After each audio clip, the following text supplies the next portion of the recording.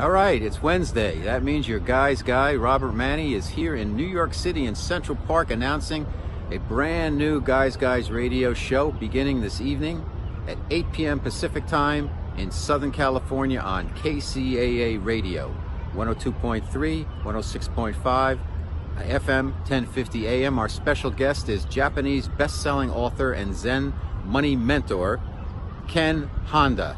He wrote this book called Happy Money. It's a fantastic story. It's about how we can shift our perception of money from one of anxiety to one of seeing money as what it is, energy and exchanging energy. I hope you'll join me this evening. It's a great talk. We're on iTunes, Spotify, iHeartRadio nationwide, Spreaker, Stitcher, TuneIn Radio, Blog Talk Radio. You can download all the episodes, all 365 for free. Hope to see you there. Thanks for your support. Have a great day.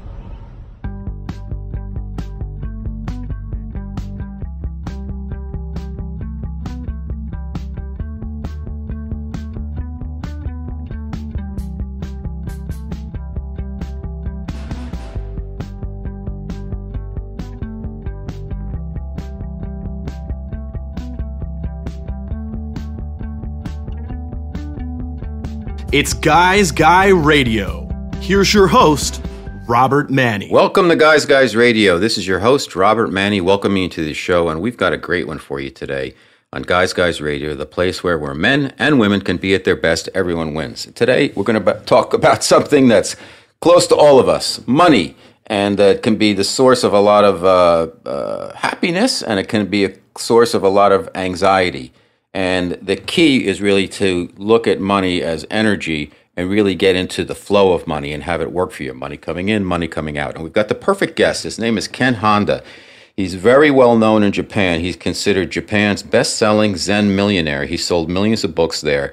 The name of his book is Happy Money, The Japanese Art of Making Peace with Your Money. And he has talked to people all over the world and a lot of very, very wealthy people to get the secrets about their perspectives on money. And he's going to help us out today. We're going to talk to him from Japan. So got a global show, and we're here to help. Once again, on Guys Radio, we try to put information out there for you seekers, people who want to learn more, who want the best in life, who want to get past the news from the mainstream news and get more information, and then you can determine what works for you and what doesn't. And I think our guest today and our show today, you're really going to learn a lot. And I know I'm going to learn a lot because I read this book and I've had some pre-conversations with Ken, and I think we're going to have a great time today. Let's talk a little bit about money. You know, what I learned from being a businessman in New York City over the years is that one of the conundrums that a lot of my colleagues got into is that, and friends and relationships, where the more money you make, it doesn't really change your perspective on money. You think like, oh, if I only made $50,000 more or $100,000 more or $1 million more, I'd be happy. But it's not about that. It's about your perspective, because what invariably happens is people make more money and then they spend more. So they're in the exact same situation. Then they need more coming in, and it actually ups the kind of anxiety level, because if you do lose your job or you don't have that same flow coming in, you're going to be under an incredible amount of self-induced pressure. So the best thing to do is kind of get in a good sense of how you view money from a positive perspective. Think about when money comes in, it's a good thing. And when money goes out to pay for goods, bills, whatever, it's a good thing. You know, you can't escape the flow of money, no matter where you go anyhow. You might be driving down the 5 in Southern California. You might be on the E train in New York City. It doesn't matter. You're going to be in touch with the flow of money all day, every day, because it's out there in the energy. It's out there in the consciousness. So the more you can make it work for you and the more you can feel good about it, the more you're going to attract money into your life, flowing in, also flowing out. But if you can be appreciative about the things, let's put it this way. You go to a restaurant and you have a meal. You have a fish dinner and it has some vegetables with it and some rice. You don't think about, wow, somebody had to catch the fish, somebody had to clean the fish, somebody had to cook the fish, somebody had to serve me the fish. Same thing with the vegetables. Grow the vegetables, pick the vegetables, clean the vegetables, ship the vegetables, cook the vegetables, bring it to the table. And that's a lot of stuff. So you might be pained by when you get stuck with the check, as we all invariably do. But think about all that went into it. And we're kind of keeping the whole world going with that flow of money. So money in, you made some money at your job, and maybe you didn't work the exact same amount, put the same amount of effort in, all those 40, 50, 60 hours you did during the week. Maybe you took a little bit of time off, when you're sitting at your desk and you're checking your fantasy football scores or stuff like that, but you're still making money. So the more positive we can be about the whole concept of money and view it as energy, the better off we're going to be. And our guest, Ken, is going to help us out with that. I always valued money, and I always made sure that I didn't fall into the trap of the more money I had, the more I spent. I mean, of course, you want to buy some things when you make some more money, but you don't want to change your lifestyle drastically. You want to learn, in my opinion, what works for me at least, is I learned how to live with not a lot when I didn't have a lot, and therefore when I did have a lot, I knew how to live a more simpler lifestyle, so I've never really felt a complete disastrous type of money crunch that I know a lot of people have. And it's very easy to fall into debt with credit cards and everything else. But there's ways to kind of make your way around that if you're smart about it and you're not too greedy and too piggish about stuff, and just don't fall into some things where, more money's going out than's coming in. Now, listen, a lot of times we have to invest in things. We have to invest in ourselves. We got to pay the bills. And we can fall behind. And look at college education; it costs so much, and that debt can go on and on and on for people for graduates. So I understand. Or if you go to medical school or law school, whatever, you could be paying that off for decades. I get it. So please forgive me. I'm not condemning people who have money issues, because we all do, and I've had my share of money issues. But one of the things that's helped me is, and this is my point, is that I try to keep my lifestyle a little bit under and a little bit more simpler than the amount of money I have coming in, whether it's at the high level or not as high level. And that's helped me over time, knowing that I can kind of do my thing with, maybe I don't need that new watch, or I don't need that new pair of kicks, or I don't need that new car right now.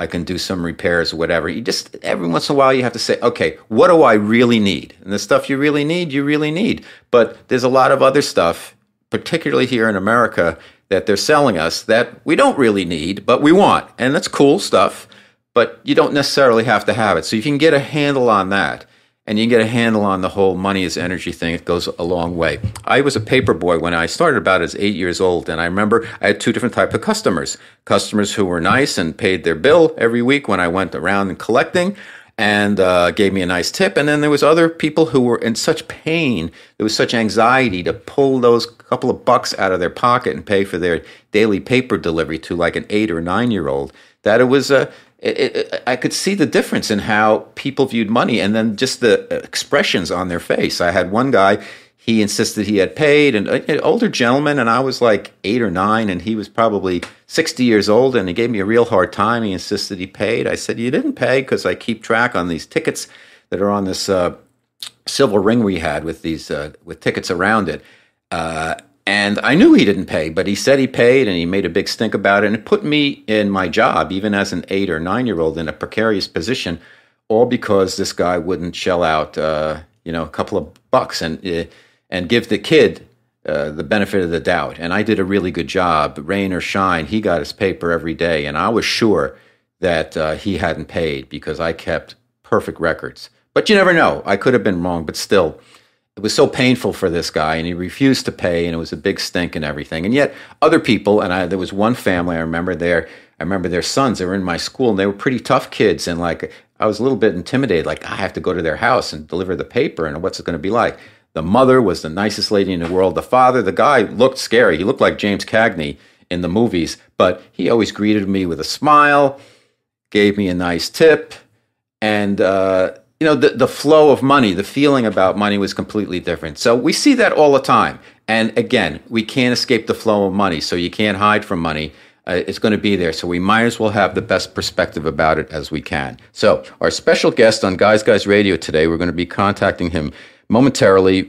He's from Japan. His name is Ken Honda. The name of his book is Happy Money, The Japanese Art of Making Peace with Your Money. He's going to give us some great tips about how to manage money and how to manage our perspective of money and how to get into the flow of money. Best-selling Zen millionaire. Ken Honda, Guys Radio.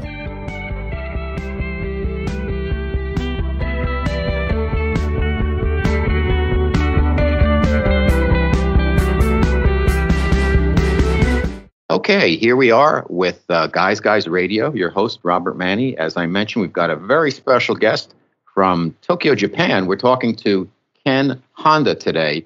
And Ken has written a book called Happy Money, The Japanese Art of Making Peace with Your Money. And I think it's a really important book. But let me tell you a little bit about Ken first, because he's an amazing guy. He's a best-selling author of self-development books in Japan. He's sold more than 7 million books since the turn of the century. And while his financial expertise comes from owning and managing businesses, his writings bridge the topics of finance and self-help.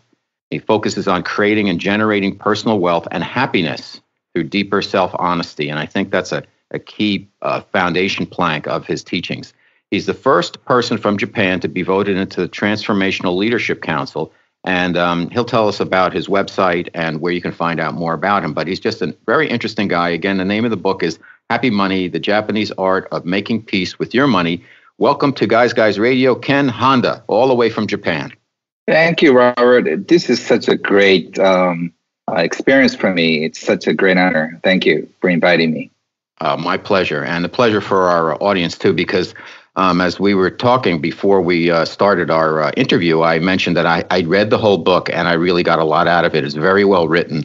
It's very easy to read. So for our listeners, the book Happy Money, it's not a deep dive financial tome in terms of the blocking and tackling on finances per se, but it's more about how do we reprogram and reparadigm our views towards money and make it a much more pleasant experience. So let's start with Ken. I think a little background information would help. What inspired you to write the book, and what were you doing at the time where you said, I'm going to write this book? So I was born into a successful accountant. My father is a very successful businessman and also accountant. So since I was a small child, he taught me everything about money. And luckily, by the age 29, I could have enough money to retire for my baby girl. And my wife and I decided to retire for just a few months, but the few months extended to 4 years. And during the 4 year semi-retirement, I got this inspiration to write about happiness and money, which a lot of people ask me, why could you retire so early? Why are you so happy? And for me, it's common sense because I've known this since I was a small child. But I thought maybe this is the time to start sharing what I know about money and happiness, and which I did. And I started out writing 26 essays and started giving away. And then everybody wanted a copy. So I hired a printer to print more. And I got 3,000 copies. And then I gave them all away. And people wanted more. So I printed another 5,000, another 5,000. And by the time I printed and gave away about 100,000 copies, a publisher called me and asked me to write a book. And the rest is a history in Japan.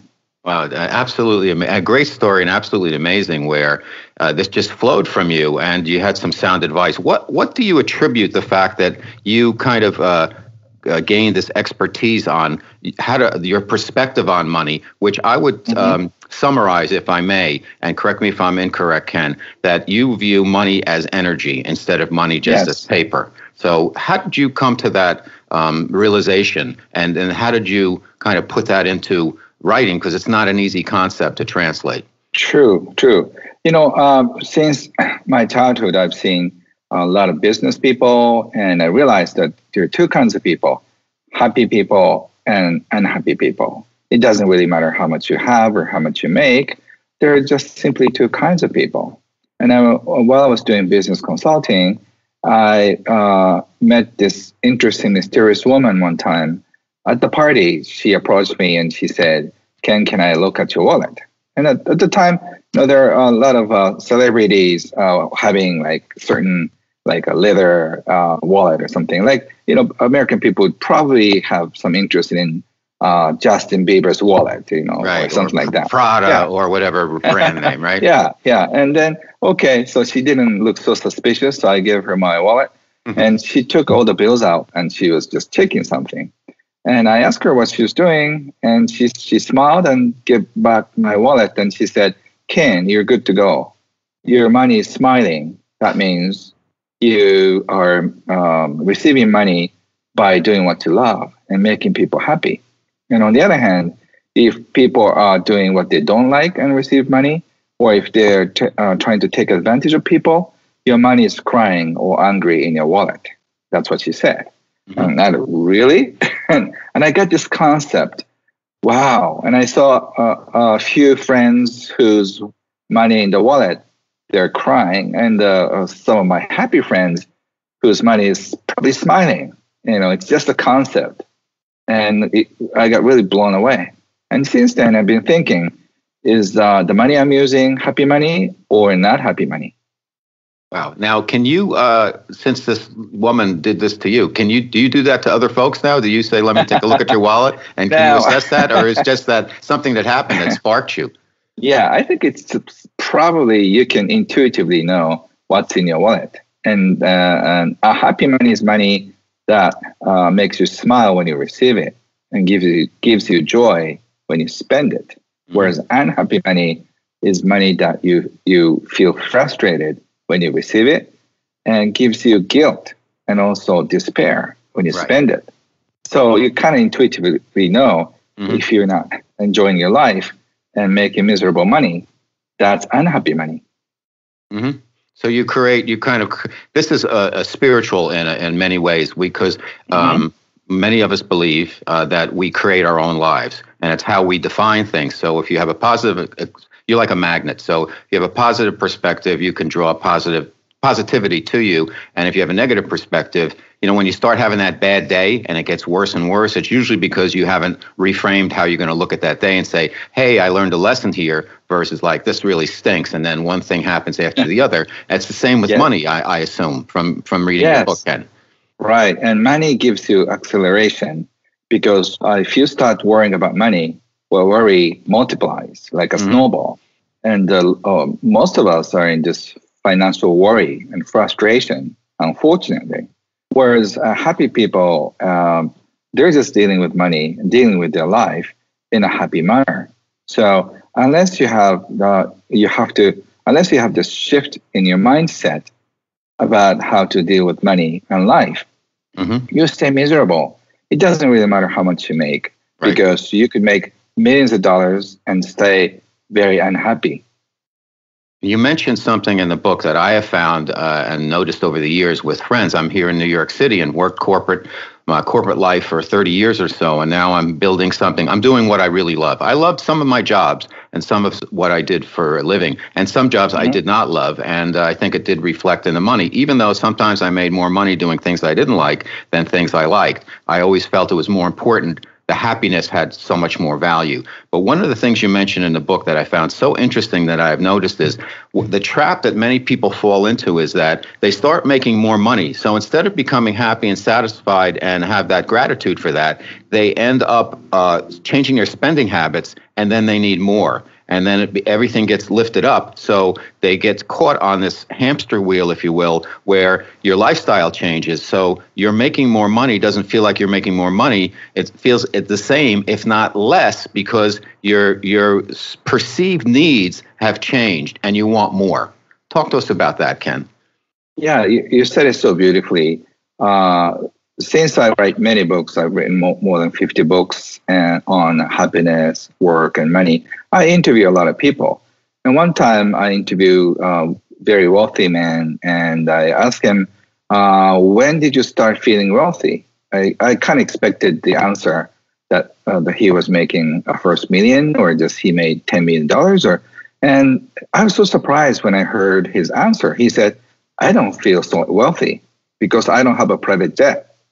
And I said, really? And later on, I had this interview with a person with a private jet.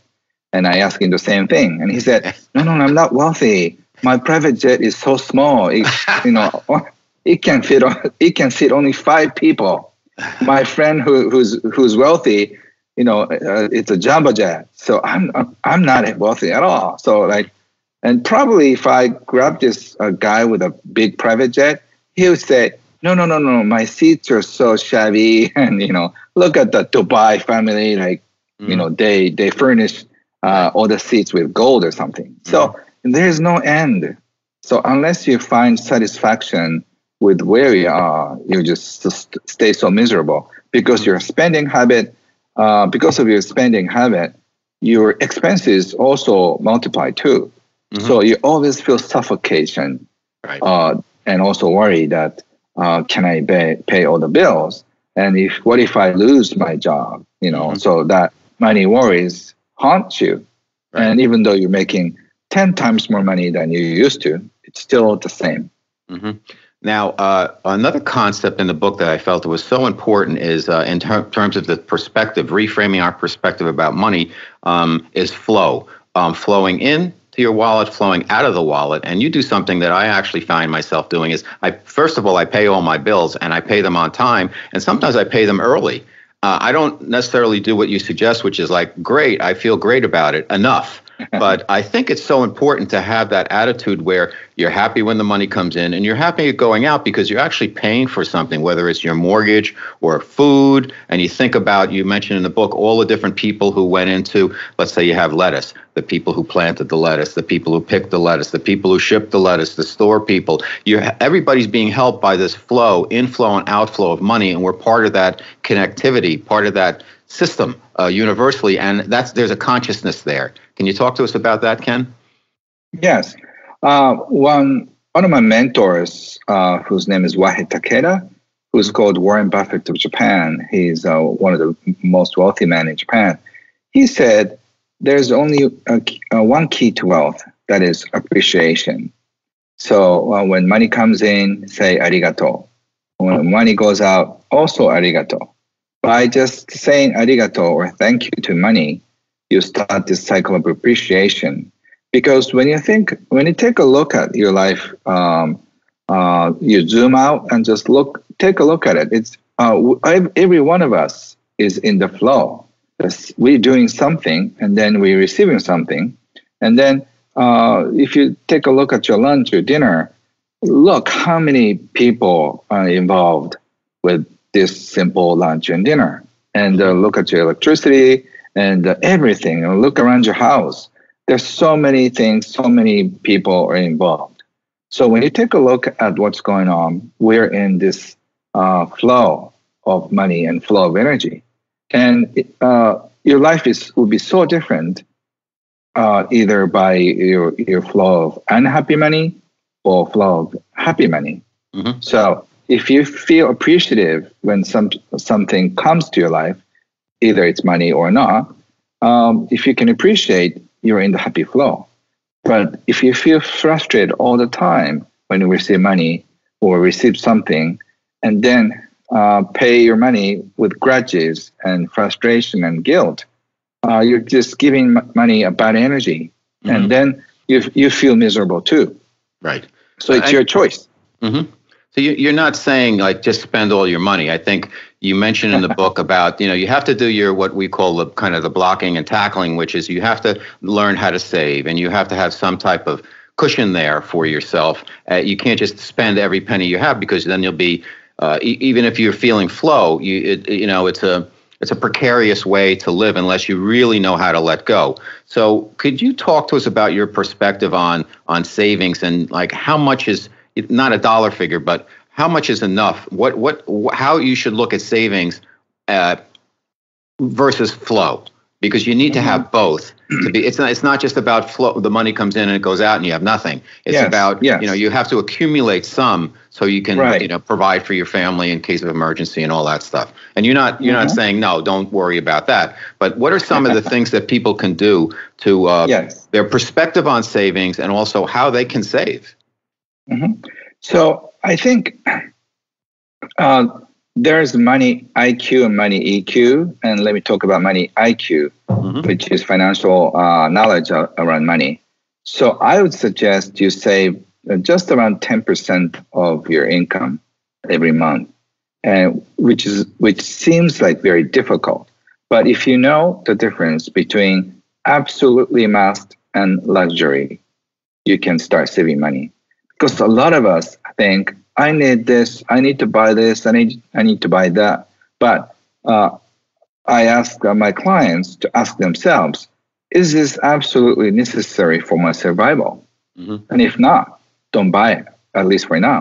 Right. And then if you have a habit of saving 10%, in a few years, you have enough money for a few months or 6 months and a year if you just start saving money. Because once you start saving money, you realize that you're wasting money so much.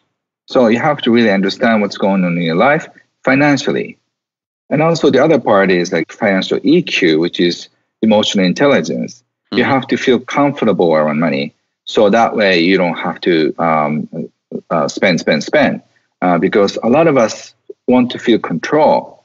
That's why we want to spend more than necessary.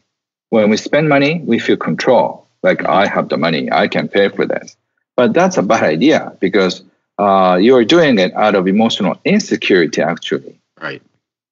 How it happens in the States a lot, and I'm sure it does in Japan, and in other places in Asia. I mean, we were speaking that I just got back from Korea, and I noticed a lot of the importance of the brand names on the clothing and things like that. And I see that in New York City. A lot of impoverished people wear big brand names to make a statement, and it comes from I think the media, and I'm from the advertising industry. Basically, we sell people a lot of items that they don't really need. How can the average person kind of start to manage that process so they don't get sucked into, I don't have the money, but I'll buy something that has a symbol that says I have some type of importance, even though it's completely false and ego-driven? How do we break that pattern?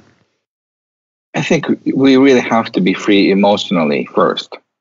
Like, we need to be. We have this drive to compare with other people and keep up with the Joneses in English. Yep. Yeah, and it's we have a similar saying in our language too. But this comparison, like, we're supposed to have this. Like, we're supposed to have 2 cars, or we're supposed to have certain brand. I want you to ask yourself, really? Because we're so sucked into this marketing system of our modern business. So we may not necessarily need high brand stuff. If you really like high brand stuff, and if you can afford it, it's great. But if you're not making that much money and still try to buy expensive stuff, it's a natural thing that you end up being in debt. Right. And so, you have to make senses. So I'm not, since I have an accounting and business background, even though my teaching somewhat sounds spiritual, you really have to be practical too. And you have to have the balance between doing it right and also feeling emotionally free too. It's amazing. When I was and as a marketing guy, I look at the advertising wherever I go. I look at how brands are presented, the packaging and everything. And of course, in Japan, you guys do such a wonderful job. And also in Korea, the very good job with that. But on the stalls where they're selling product, and I assume a lot of it was counterfeit, the one brand that stood out selling to young people was a brand called Supreme, which I see in the States a lot, but not like this. Everything was Supreme this, Supreme that, and I'm sure some of it was counterfeit goods. But wow, just the name Supreme says better. And the fact that, when you're in your formative years, you would think you want to have some type of individualism, way to think, out of the box, your own way. Yet you're already being programmed like, this is the brand. Like, yes. For me, that would be the last thing I would ever buy, knowing better now. But everything was geared towards that brand. And I'm not saying there's anything wrong with the brand whatsoever, but I will bet Supreme, that's featured everywhere now in Seoul, Korea, you won't see it there 3 years from now. There'll be another brand, maybe Champion, which is kind of exploding now in the U.S. It's an old school brand that they elevated the prices and they brought them back, and now everybody wants Champion products. And there's nothing wrong with that, but that's how the marketing wheel turns. And for consumers, it's so tough to stay away from that. So my advice usually is, consume your media in small doses.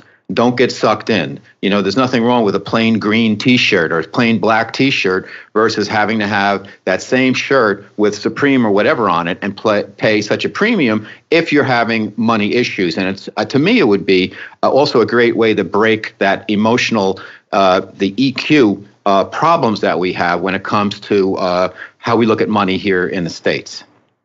Yes. I think it's everywhere. One of the interesting boutique in Japan had a very interesting ads at the cash register. Mm-hmm. It says, "Buy now, regret at home later." I love it. Yeah, That's I honesty. really like it. Yeah, it's very honest, right? So, and I think that's what it is. Like, we are supposed to buy now and then regret later. Mm-hmm. So that is a branding that we hear all the messages every day. Mm-hmm. So we have to be so clear on what we really want, because our resources are not unlimited, but there's so many things at so many different categories. And especially if you're a woman, like there's higher ends of cosmetics. Right. And if you're a guy, higher ends of gadgets Right. or cars. Exactly. Right. And I do a lot of money counseling for couples and family. And what I find out is like, men cannot believe women buy so expensive cosmetic stuff, That's so in a small. little container. Right. Yeah, so small, and like $200, and Right. it's supposed to take off your wrinkles, Right. which is not even working. That's So true. guys don't get it, right? I mean, at least in Japan, I don't know about US, but guys go same. crazy, like It's the same. yeah. And then women, they really don't get it. Why do you hang around with with your guys and go to sports bars and get drunk? You're not making anything. And guys saying we're building a network. Right. Well, let's talk about that, because the other things you talk about in the book that I think is very important and something we can all relate to is the importance of having the right network. Let me drop back for a half step here. You mentioned that, the family has patterns. So if you look at your parents and you look at your grandparents, you're going to start to have attitudes about money. And then as you go on in your day-to-day life, it's very important also to have a network of like-minded friends and business associates that you can feel comfortable with. Can you talk to us a little bit about, I guess, the influence of others and how important it is? Because there is an influence there, and we can't deny that. You don't want everybody to control how you think, but you do have to work with other people, and you do have to acknowledge and be self-aware that your beliefs probably came from your parents, whose beliefs came from their parents. Yes. So we tend to feel comfortable with similar people. And that is similar background and similar income bracket, the similar kind of jobs. So, but we're being influenced by people around us. So if you're surrounded by people, dishonest people who are making little money and trying to take advantage of other people, you feel miserable because you worry that somebody's going to take advantage of you. But if you're hanging around with fun people, generous people, and people who are making so much money and share so much money with other people, you feel very comfortable. So you have to choose the right people to be in the flow of happy money. It's not just how much money you make. Once again, it's how you deal with money and life. Mm-hmm. And if you hang around with people who are very mean, cold, and they're grudges, you become that. But if you hang around with people who are honest, generous, loving, you become that. So you have to really choose the right group. Mm-hmm. You also mentioned the importance of having mentors in the financial area. Yes. And that's a challenge for some people, because some people are embarrassed. I don't have that much money. I have to talk to one of my friends who has more money, or a business associate, and there's Mm-hmm. they feel insecure about that. How can people get over that, and how can they find and qualify the right person who would be a mentor? Because you can really learn a lot from other people. It is important. Yes. So what I found out is generous people and happy people, they love helping other people. So if you ask in the right manner, politely and nice, they're likely to help you. And at the same time, they're very busy people. So not necessarily they take all the hours for you. But if you, this is what I do. I try to find some project or volunteer work or do something that will make them feel fun and joyful. I usually have this private time with my mentor. That's how I learned so much from Wahid Takeda. I did a lot of events for him because he loved talking to young people, and I'm able to attract a lot of people. I talk to thousands of people all the time, so I could get the right young audience for him, and he was very happy about that. So when I had the chance to talk about these events, I can ask him some questions about money. So that way, you can learn so much from the people with wisdom. It doesn't really matter if he or she is younger than you, but the people with experiences and wisdom. Okay, this is Guys Radio. Our special guest is Ken Honda. The name of the book is Happy Money, The Japanese Art of Making Peace with Your Money. A great conversation we're having here. It's Robert Manni, your host. You've talked to thousands of people over the years about money and how to deal with it and how to view it as energy. What is and all over the world, what is the number one obstacle that you find that people have in incorporating this paradigm shift in terms of how they look at money and look at consider it energy instead of just dollars or whatever? Right. Robert, you're asking so many great questions. Thank you. I'm so happy to answer your questions. One of the most important thing is scarcity mindset. We're so entranced in this scarcity mindset. So if we give, we're going to lose.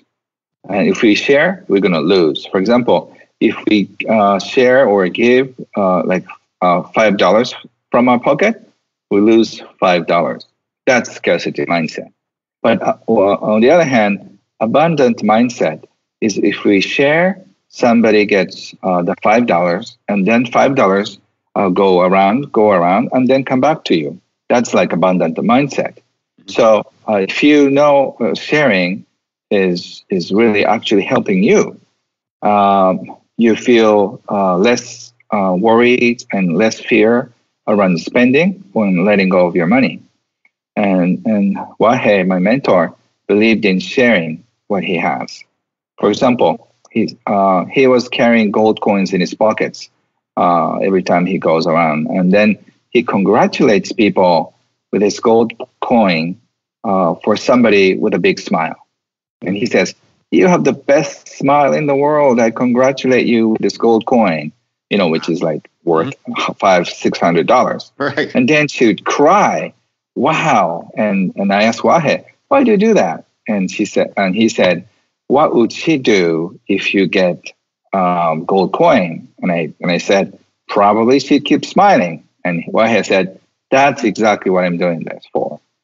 With this only $500 coin, I can make her smile for the rest of her life, which will make her family happy, her clients happy, the people whom she touches, they're all happy. So this is abundant mentality.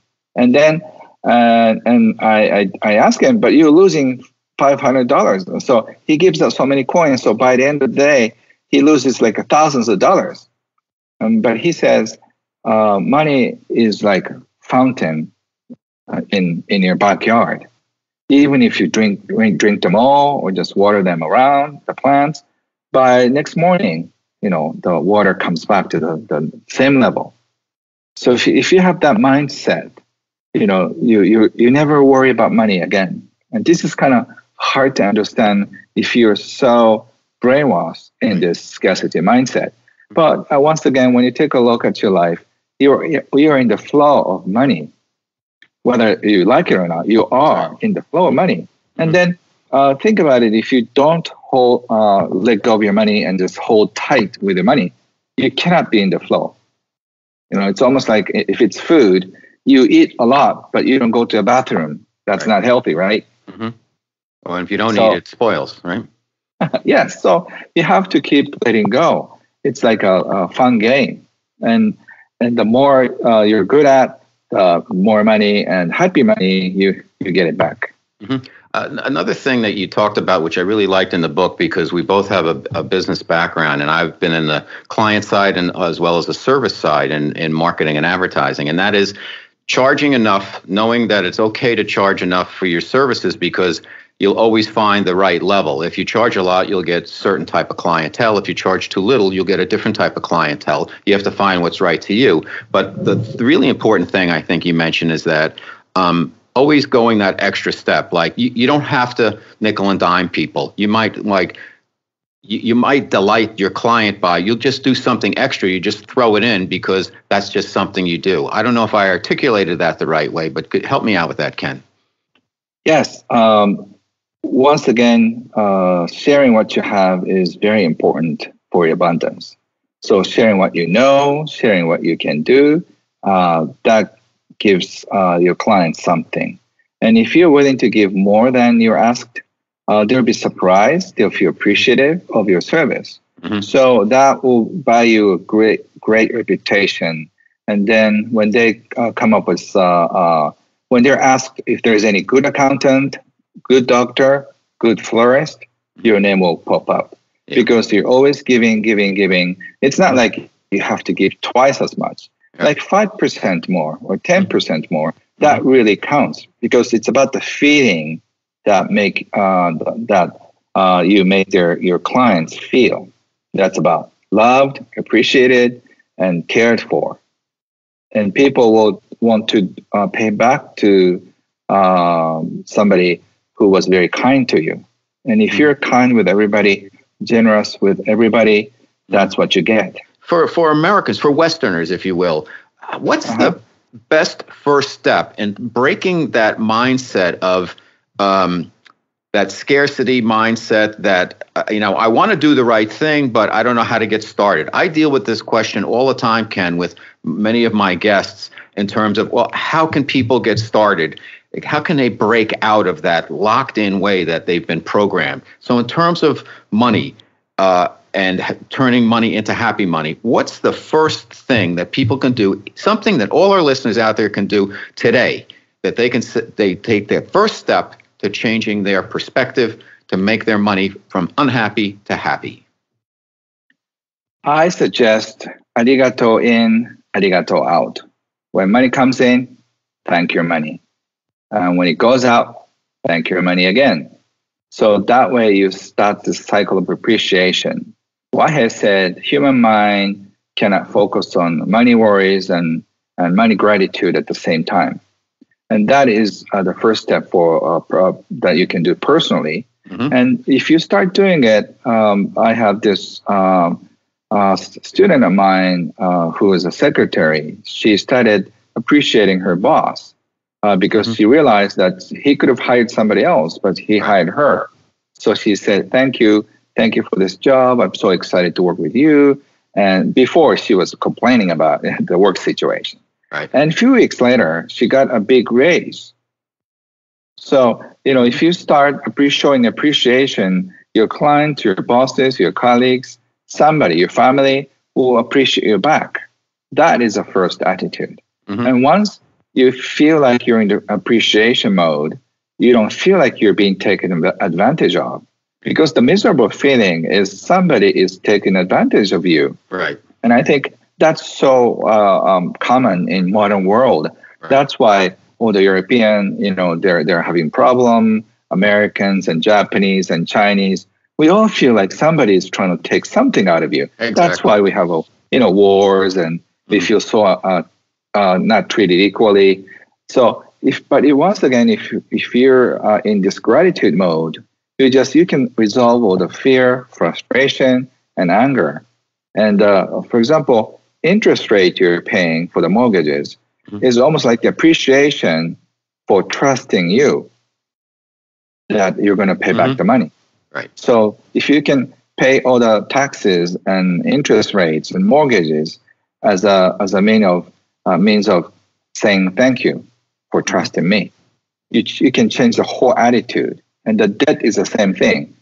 You don't have to feel burdened with debt. And some people feel it's a dark shadow, dark, heavy thing. But instead, just think about it as a love and trust that the bank and other people had in you.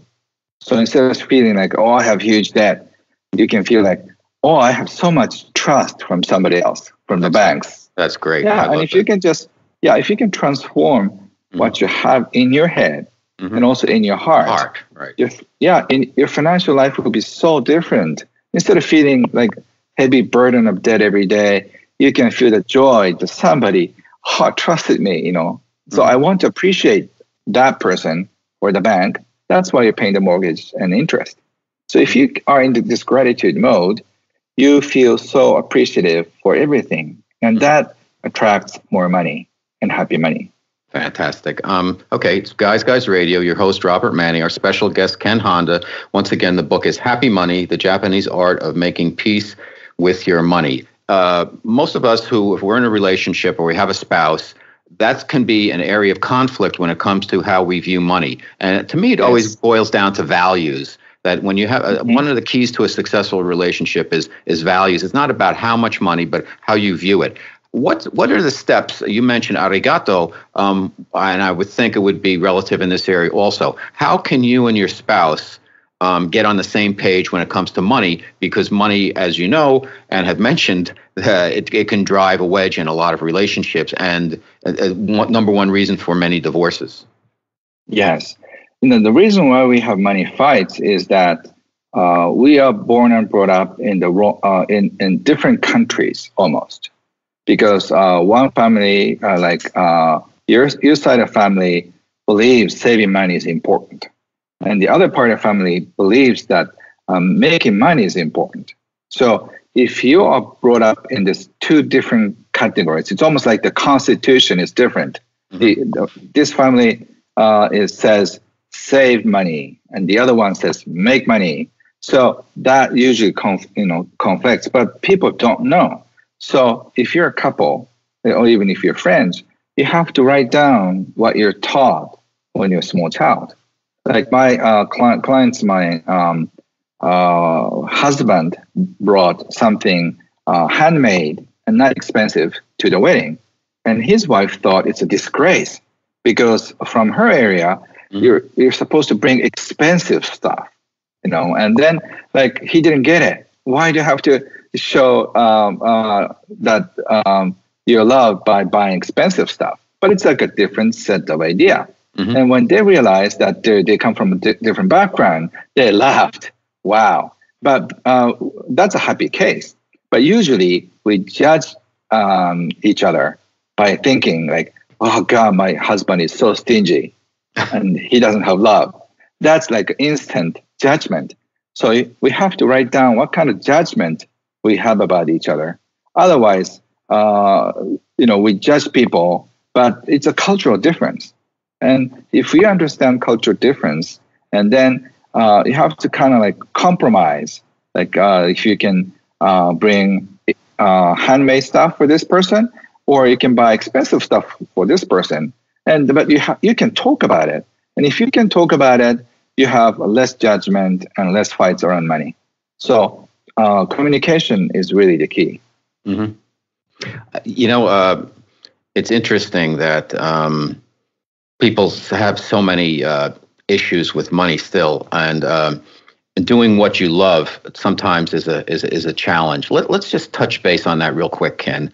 Yes. I had a long year in corporate life, and the second half of it was in the service area and advertising. And I got to the point where it was about making money for other people, and some of them weren't very pleasant people. And there was never an arigato. It was just more, and then they would toss you aside. And I got to the point I said, you know what, I will be the brand. Instead of making money for everybody else for their brands, I'll be the brand and make money that way. But it takes time. So for the last couple of years, I've had really to bootstrap myself and really give by helping my guests, getting them out there. And now my audience is building. Now I'm on iHeartRadio nationwide. Now we're on Spotify. We're on iTunes. We're all over the place. And now it's at kind of a tipping point where the next thing is it'll become monetization of the brand, which is me.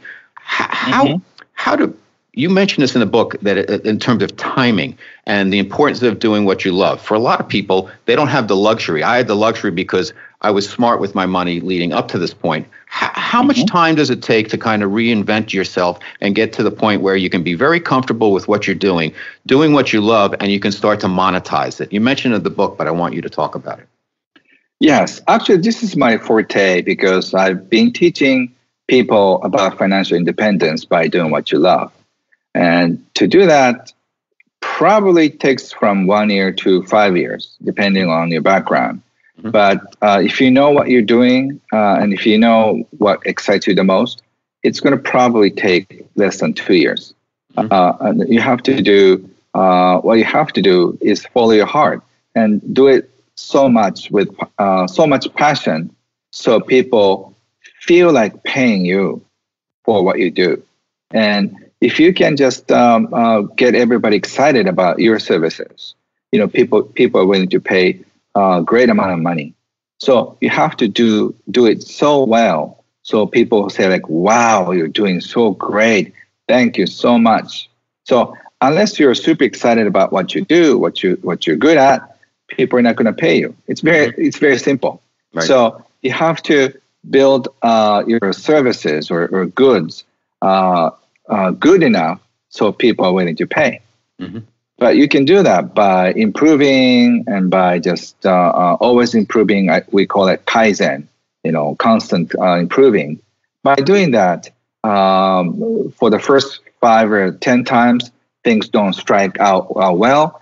But if you just do it right, you hit the gold mine. That's mm-hmm. what I did with my books. I've written more mm-hmm. than 50 books. But after about 3 or 4 books, I started making hits. Mm-hmm. And one of them is a 1 million copy sales. So mm-hmm. if you can hit well, yep. and people respond with a smile. Great. Okay, last question for Ken Honda. How do you define rich? For me, being rich is the freedom to do what you love with who you love and where you love. So, and whenever you like to do. So it's the freedom that whatever you want to do with whoever you want to do with and whatever you want to do at your favorite place. So if you have that, you don't have to have huge money, but you need some money. Mm-hmm. Great. I love it. So our special guest has been Ken Honda. The name of the book, once again, Happy Money, The Japanese Art of Making Peace with Your Money. Ken, tell our listeners where they can find out more about you, your other books, and your website, etc., social media, whatever you want to talk about. Thank you. You can find my information at kenhonda.com, KENHONDA, as in car, .com. And I'm translating a lot of information from Japanese to English. I'm going to make it mostly free, so you can free yourself from money. And once you are in the flow of happy money, your life will be so different. I've done so many work in Japan, and I'm so grateful that I can do this internationally. So hopefully you find some tips from this conversation and start freeing yourself. The key is arigato your money. Fantastic. Well, Ken, on behalf of Guys Radio and all of our listeners, arigato for you for all of the teaching that you did with us today. And I hope you can come back to the show with some more material, yes, because this was fantastic. Thank you, sir. Thank you so much, Robert. I really enjoyed this time, and bless you all and a beautiful life. Okay, arigato.